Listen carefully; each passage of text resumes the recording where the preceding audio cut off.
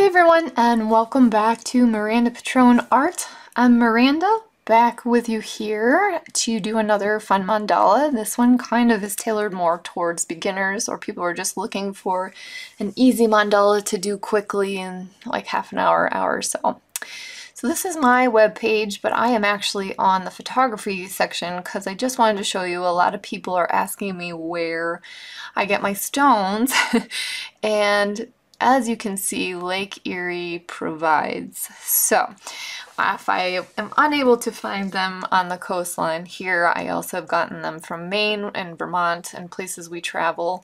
However, landscaping companies are more than happy usually to accommodate. Sometimes it's $5 for a 5-gallon bucket. They even let me pick out the stones I want. And there are also places online that I've worked with in the past who sell stones online, as well as making your own. Happy Dotting Company, Angela over there, makes amazing molds for your own handmade stones as well. So I just wanted to quickly touch on that. This is going to kind of incorporate some beginner aspects, talking about the tools, which paints to use, and then we're just going to do a fun little mandala stone, which I haven't done a small natural stone in a very long time. So let's get moving on here. So this is a fun pastime for my husband and children and I. We go and walk the beaches and show each other the finds that we have. And so these are about the kind of stones that I like to grab, just ones that are pretty circular, especially for the mandalas. Circular, smooth. I try to not have porous ones just because the paint soaks in and that makes it a little harder, but about this size, couple inches, 1 to 3 inches. They're super fun to do, and it's fun to create a little pocket-sized pointillism to carry around a piece of art with you. A lot of times we put magnets on the back of these, we give them as gifts. I don't know, I made ornaments out of them at Christmas time, so there's a lot you can do with this, and it's sometimes nice just to perk up someone's day. Alright, since this kind of turned into a video that's more tailored towards beginners, I'm just going to do a quick chat about tools. So in this video we are going to be using dotting styluses. These are dotting styluses. They have a little ball on the end. You just dip them in the paint and dot. Now, there's a little caveat to this. Years ago, I noticed that my angled paintbrush was working better for me, so I decided to bend all these tools for my classes that I was teaching. It makes it easier. We hold it like a pencil. It makes it easier to see where you're dotting, and all around it just seemed like it was less frustrating. So I make these, I put them in my shop. I don't know how long I've been doing it for years, but I just find them more helpful, and that is what I'm going to use in this little tutorial for this fun mandala. So I just wanted to quickly go over those for you guys. Really, it's fairly simple. Just take your color palette, put some paint of water-based acrylics, so you can see they're more fluid. It's kind of like yogurt, like that. And then you're just literally going to press the tool to the surface of whatever you are dotting. And that one's got a little goop in it from my last one, but it just kind of gives you a quick overview of the dotting tools. And they are bent because I bend them. They don't come that way. But I do have them available in my shop if you are looking for them. Or I also have a video where you can try to bend your own with, because I'm just trying to make these available to people. I'm not trying to like make money off of this, just for fun. I want people to enjoy it. So this is like an adjustable plier, and I just grab the end and I bend them, and I show it in a video. They will break the ball ends off, so be careful. But if you're looking to do that on your own, there's a video on that in my list of videos as well. Alright, let's get started. Alright, so I'm going to go with our middle stone here, so I'm going to get these other ones out of the way. And this one, I'm going to just kind of pick which side is a little flatter. It is fairly round, but it is about almost exactly 2 inches here. So that way you can kind of gauge the design size for picking out your stone or somewhere else. So I'm just showing you here. If you don't have a measuring tape, your thumb from the end to your knuckle, weird fact, is around 1 inch. So just to kind of gauge it that way, then you'll have about the same size that I am using for my design today. So obviously, this is nature. It's not a perfect circle. And I very often just kind of eyeball the center. But what you can do is take a compass. This is a compass. And I'm just going to eyeball the center for this. But then I'm going to draw a circle on my stone. And that will kind of delineate the borders that we can stay in and give us kind of a framework to do a symmetrical mandala here. And then also, it'll have a black painted background on this one, so it'll be easier should something happen while I'm painting on the background. I can always just use the background color paint to dab over it to just get rid of that spot if I need to.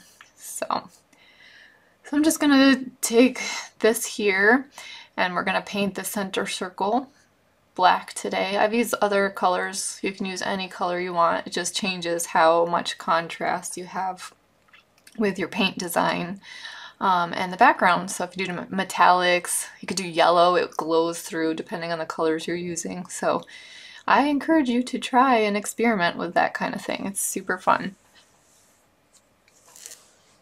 So I'm just going to grab a soft flat brush here and our black paint. And we're just going to paint this circle black so we have a bit of a background to guide us.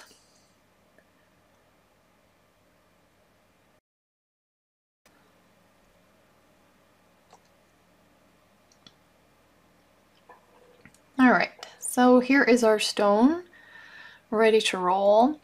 And now I kept my compass the same size, so I'm just going to grab the point on the outer edge of the circle, a couple spots on the circle, and that gives me my center. This is the actual center of the circle. I'm going to go with the largest dotting tool I have in this set, which is about 3mm ball stylus.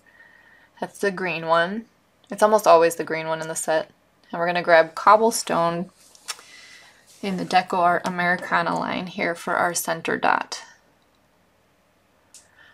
So see, we just dipped it in the paint and I'm just pressing it down in the center to start off our mandala. Next I'm going to grab Tropical Blue and the white one, which is about just under 1mm on the large end. And then we're going to go and we're going to make a plus sign here. So I'm putting one in front of me, one above, and then we're going to go left and right, just like you would an addition sign, a plus sign. And it's just on either side of that central circle that we made already. And that's going to help us with our symmetry, because the next dots you put down are going to be in between those two, 3, 4, sorry, on the diagonal.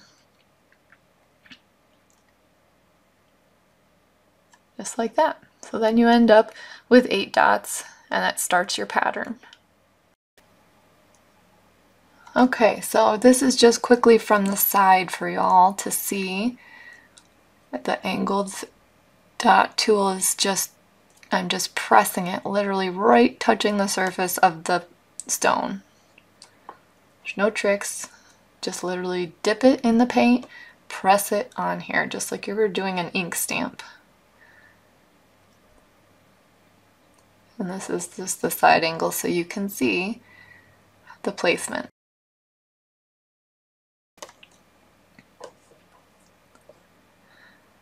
Alright, so next up I'm going to grab my Citron Green. And what we're going to do is in between the blue dots that we just put down, I'm going to use the number 2 blue stylus. I say number 2 just because it's about 2mm. So the Citron Green. And then this is the second largest one in the set. And we're just going to dip and dot in between each of those blue ones that we've already put down. So I'm just going in between each one where they meet. And this turntable, all the things I use in this video I will put in the description for you guys to check them out if you want to get one of your own. It's one of the best investments I've made, especially for the small item painting, because you can just spin it and paint.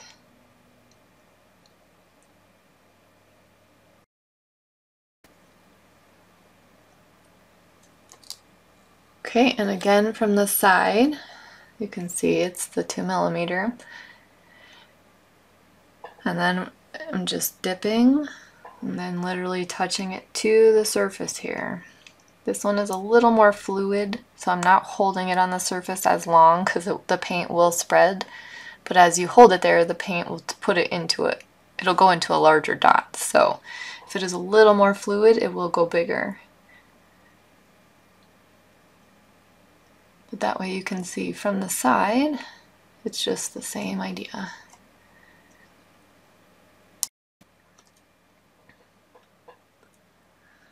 Alright, so next up for our thing here is Night Sky.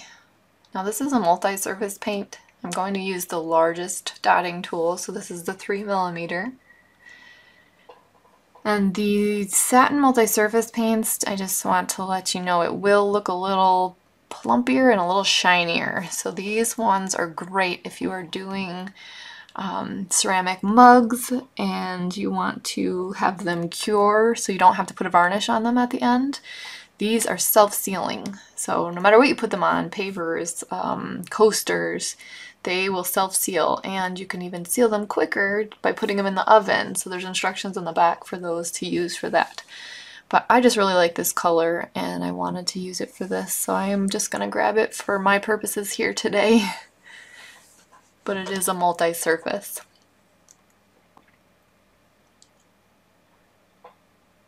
So I am going for a larger dot size, but I didn't want to incorporate any other tools for you guys today, just because I want to stick with the one set. So you can see I'm pushing the paint around in a circle. We've all drawn a circle. You can do it, I promise. Just take the paint, push it around into a circle. And if it gets out of control, wipe it off, put some black paint down, try it again. It's really just about being relaxed and enjoying doing this. Don't stress. Okay, again, here is our lovely side angle. So again, it's the night sky, the 3mm. You can see it's a little bit thicker. And I'm just pushing it around. And this one's a little thicker. And this is where people ask, how do you get the plumpy dots? So some of the multi-surfaces are thicker. These ones are great to use. Also putting multiple layers of paint on it will give you the plumper dots. And then there's also something called a gel medium. Gel medium will help you thicken up your paints, but still keeping them fluid enough to work with. And they will come out plumpy like this. Plumpy? Plumper. Plumper?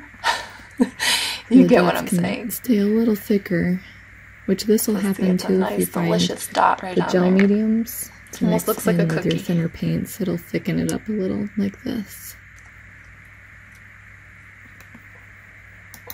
You can see too that little kind of string after you just let it drop down in. Alright, so bright green is next. And I really love this green. I'm going to use the number 3 again, but you'll see the difference too in size once we put this next to the night sky one. It's not going to be as big as the night sky dot. I'm still using the same tool, but we have to push it around to get it into that larger size. And this looks mintier on the screen, the green, but it's more of a, just like a regular green, like a Kelly green. I'm not sure what's going on with the coloring here, but we'll make it work. Plus we're going to add top dots to it afterwards, and that will kind of tone it down a little, so this ends up being more of a background color once you add the dots to the top of here.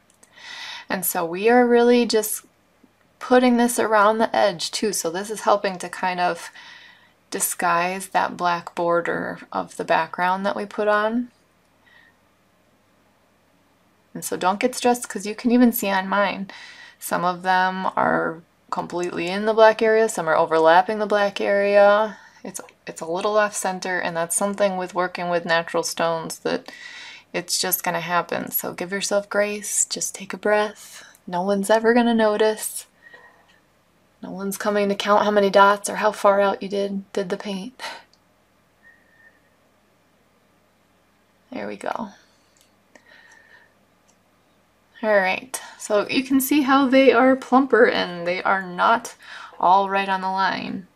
But after we start adding some additional things to this, it's not going to matter. I'm going to go with the smallest tool in this group now.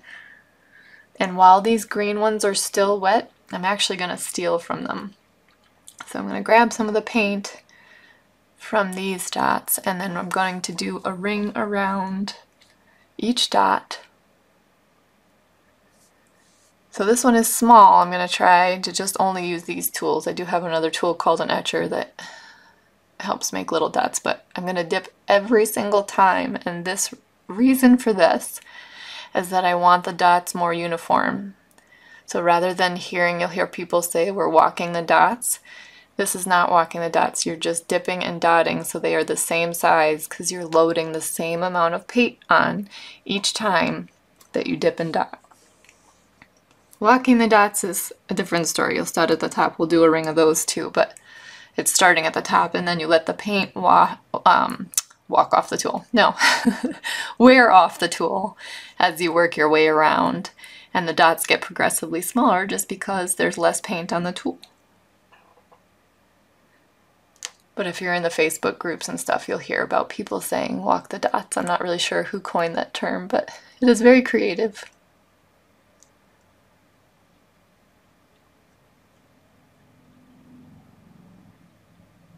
And so around each of these dots, we're just gonna put one ring of the same color, bright green, and just tuck as many as we can down and around. Another thing, don't be stressed. Oh, down the right side I have 8 dots, down the left side I only have 6. No one's going to count them. This is art. It's just supposed to be enjoyable. Enjoy your painting time. Don't get caught up in statistics of your stone. I have 8, I have 10. It's gonna look wonderful. And the more you practice, I promise, the more you practice, the easier and faster you are gonna get better at this, and you're gonna look back someday and be like, what was I stressed about? It's so much fun, it's so relaxing, just enjoy doing it. I feel like that's something that we just need to be reminded of every day, to just kind of slow down and enjoy something like this. Everything is so fast-paced, especially YouTube, social media. Everybody wants it quick, quick, quick. And this is going to be a quick stone anyway. It's a small design, so you're going to have it finished up fairly fast. As it is, this video is not going to be that long.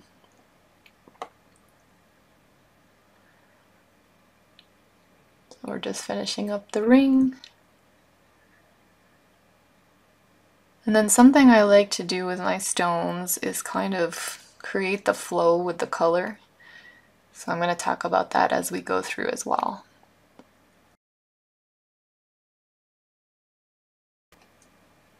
So in choosing my color palette, I chose kind of like earthy blues and greens. And so what you kind of want to do is make the color flow throughout the piece. So now that I have that green out on the outside, I actually am going to bring it in here and do a couple dots of that light green just under the night sky, the large night sky dot. And then with our other colors, we're going to bring them out. So like the cobblestone we'll bring out later. That citron green we'll bring out later to the outer edges of the stone. But it helps create flow in your work so that you don't get 500 different colors and it looks haphazard or chaotic. It helps a flow with your design.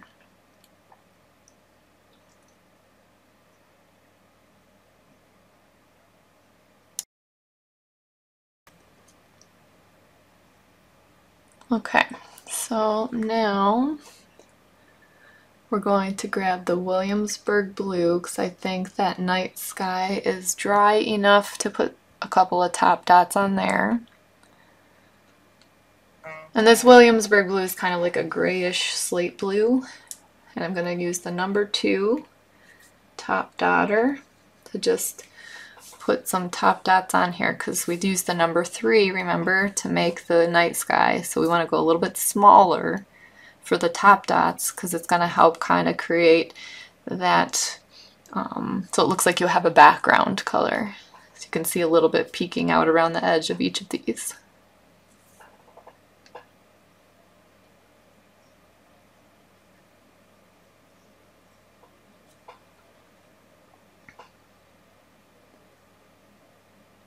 And so for each one, you'll just get progressively smaller as you go.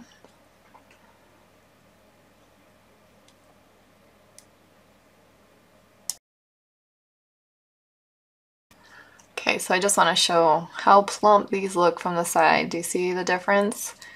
They're almost 3D, and that's because we're layering the extra on top. Okay, here we are back with our top view. We're going to go with some foliage green.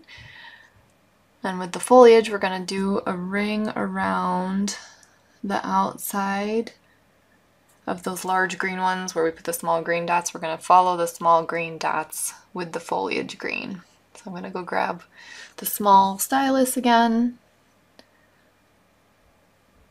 And this one's pretty small, so I have to make sure I get the right amount of paint loaded on here. And now I'm doing what I was talking about with walking the dots.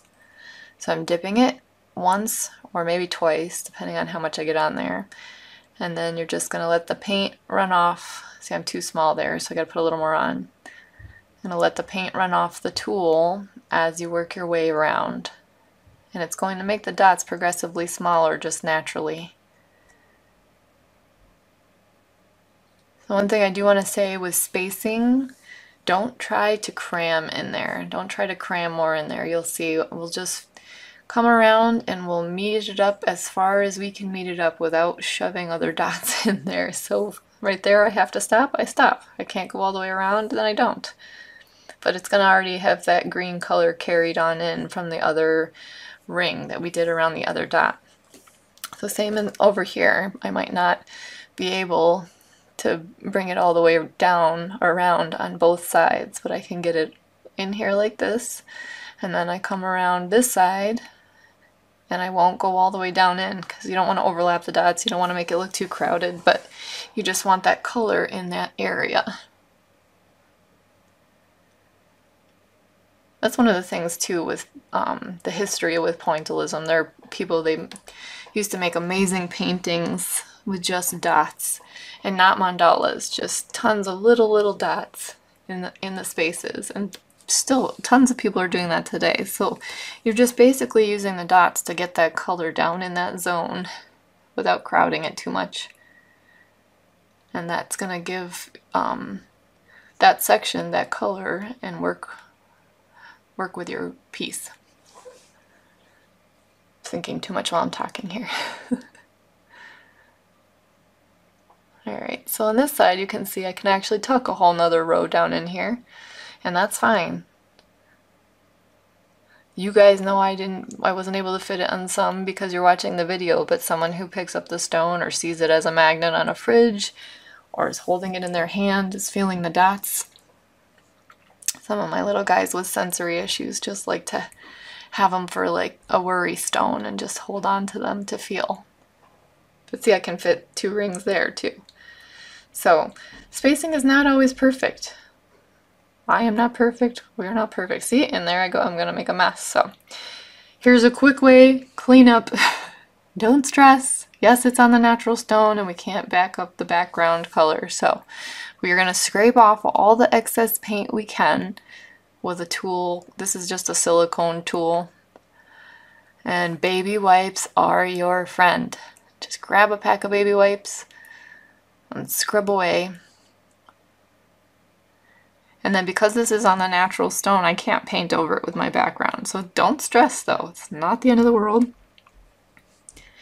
you can grab a pair of scissors, your compass.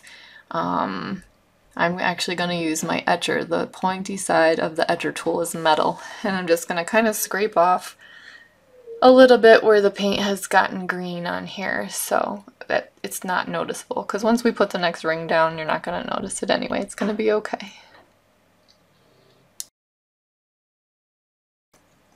Alright, so here is my etcher, and I'm just going to kind of scrape away some of the excess paint that is still showing on there. But natural stones aren't perfect anyway. There's going to be spots, there's going to be bumps, there's going to be all sorts of marks. Don't stress, just work with it. It's going to be okay. So I'm just going to wipe it a little bit more here with the baby wipe, and then we are going to let it be. Go ahead and start that other ring around, and it will cover it up so you won't ever see it again. It'll be alright. So back with our foliage green and the dotting tool.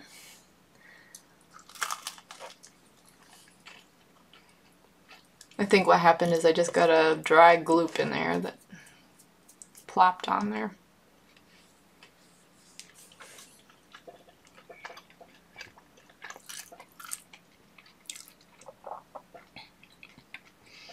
So I'm just going to tuck this last section in here.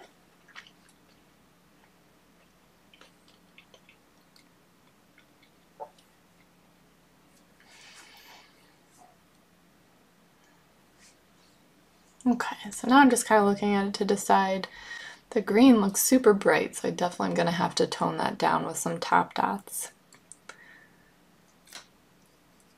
But first I'm going to take this light avocado, and ordinarily you see like the mandalas go from light to dark. They have like an ombre pattern, so with the rings a lot of times I'll just go light paint to dark paint, or dark to light and then white on the outside even. But I think I'm gonna go dark, light, and then this avocado dark here on the outside.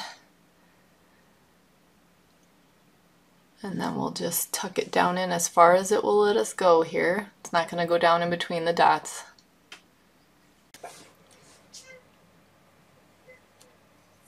You can see too, sometimes with muscle memory I get in the habit of just heading in one direction, so I just keep going to the right for these, which if you do that and you just stay on the right side, it'll make a fun little spiral design, but we're not going to do that today. We're going to finish it off and go left afterwards. But sometimes you just get going in the same direction, muscle memory, and actually get in a rhythm, and it goes pretty nicely.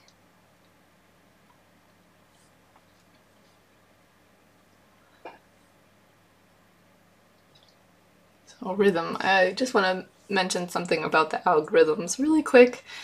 I guess YouTube, I'm not really sure what is going on. Just like all social media and what has been happening these days, they don't keep showing your stuff if nobody engages with it. So even if you just put a little heart or a smiley face, or say where you're from or where you're watching from, or your favorite color, just something in the comments, it'll help out the artists that you're watching here on YouTube to help their channels keep going.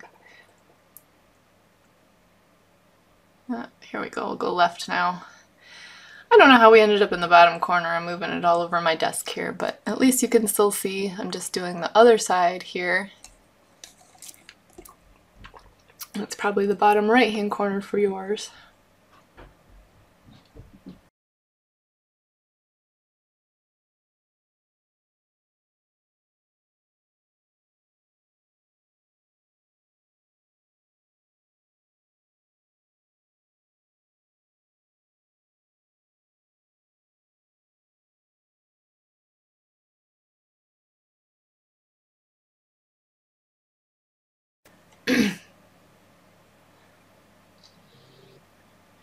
Alright, so debating if I want to do the avocado in the center of the bright green, or if I want to go with the foliage, which is the lighter green. And I think I'm gonna opt for the foliage, but they're still a little wet.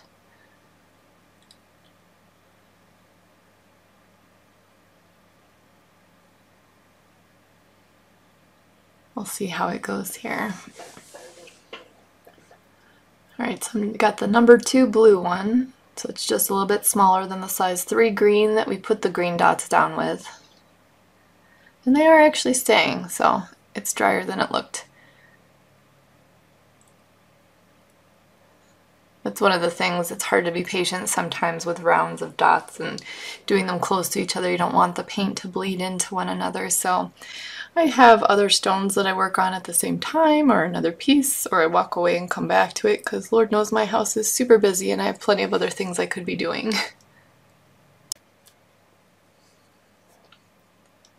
Alright, so now I need to carry that tropical blue out, because it just doesn't feel right for some reason. The green feels like it's a little overwhelming in that area, so I'm going to take the tropical blue, and we'll use the number 2 again, the blue one, and I think I'm just going to put a dot in between each of these elements here. So I will say this has been sitting in my palette for a little bit, so if it looks a little tacky, it's just because it's been air drying here for a bit, and sometimes that will not form a perfect dot or circle because the paint has gotten thicker. So just a tip to keep in mind, if it starts to get a little goopy and it's feeling challenging to work with, then you just need to pour a little bit more in a separate place on your palette.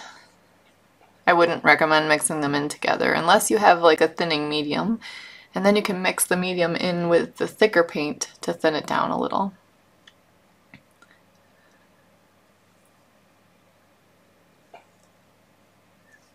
Okay, so now I think I'm going to try to connect the green, because we have this space in between the larger blue dots, and I'm going to use the citron green and just put 2 little ones in here to kind of give it that connection to the greens on the outer edge. So again, it's about connecting your colors.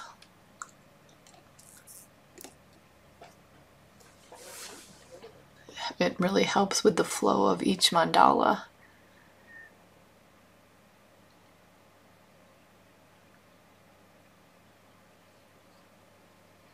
It kind of looks like spokes of a wheel. So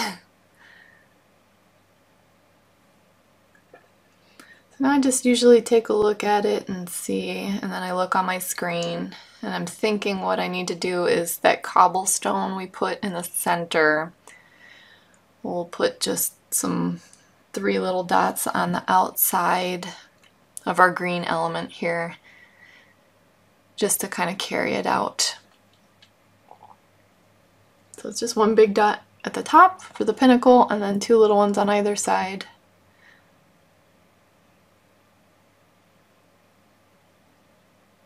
And I'm using the yellow one, which is kind of it's just the regular sized end on the yellow one.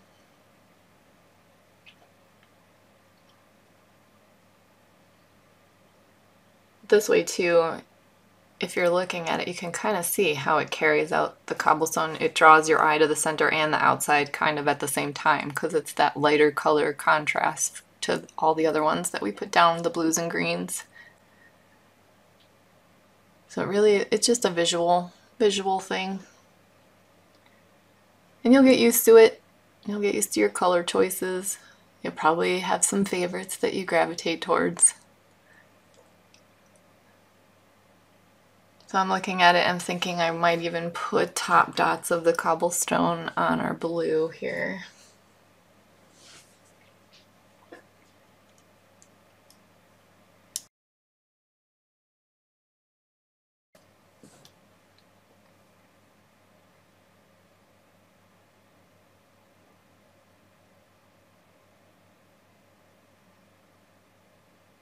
So just using the yellow dot art tool, I'm just going to top off, because it is smaller, because we started with the size 3 tool, green to blue to now one of the yellows. So the size, if you just go down in size, then you have the smaller dots, and then you have the progression, so it looks like the background.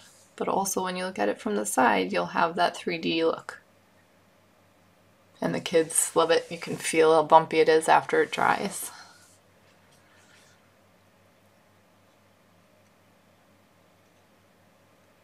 I just give it one last look and then I look on my screen. Sometimes I'll take a picture of it and I put it on my camera to take a look at to see if I should do anything else. But I think that is good. We're going to stop there, but if you hang on in this video, I'll show you how to varnish it as well. I use Liquitech Professionals. I'll show you the bottle. They did come out with a new one. But it'll seal the stone and you can put it outside, and I just had to wait for my stone to dry. Well, I let it dry probably a couple hours before coming back to it for the varnish. So this is the varnish I have currently. I had a huge bottle. I'm still using it up. It's lasts for a long time, at least a year I've had this. They did change it now to this acrylic finishing. It's the same thing. It's still varnish, acrylic varnish. They do have it in matte. They have it in gloss and satin. Oh, sorry, hang on here. But yeah, they still are UV resistant. I know you guys who have been with me, you hear me tell the story about how I hit the rocks with our lawnmower one year that were in the garden and it didn't even chip the paint. There's never been any fading. It protects it from the sun. I love this product. And I use it almost all the time on my canvases, stones, wood, you name it. I just take a sponge brush, and then you have to kind of work with it a little quickly. I think it's clogged here. I'm going to have to clean it out. But you work with it quickly. Don't overwork it. It'll get foggy. So I put some in the brush, and then I put some on the stone usually, and then just kind of swipe it around quickly. Personally, I don't seal the bottoms unless I'm going to put them outside for sure, just because I don't want to waste product, and I do like the natural stone showing through. But you can varnish the whole thing, you just have to wait for it to dry, then flip it, do the other side. So you can see I'm doing this quickly. This is real time. It's not, none of this is fast forwarded. And then I just want to catch any drips that have fallen down around the sides, just to kind of neaten it up.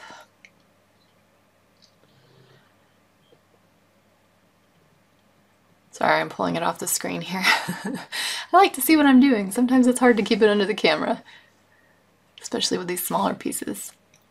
But you can see the gloss that that gives. It pops your colors, everything afterwards. So if it was looking matte, it is not anymore. And we put magnets on it and everything. They're great little gifts. Like I said, I made ornaments one year. So that is a fun, quick little stone to just have some peaceful time and end up with a creation at the end.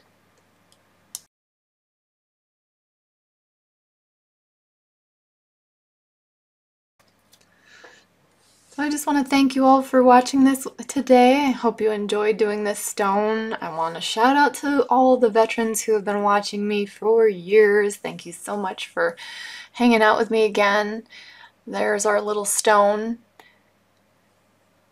And then I also want to shout out to the newbies, beginners, whatever you consider yourself, just starting out enjoying this new art form. Feel free to ask questions. Don't feel downhearted about things. Don't get downtrodden. Don't let bad comments on the internet sway you from this. Don't be hard on yourself. Enjoy this. It is so much fun, and it's going to give you years of enjoyment, I promise. All right, happy painting.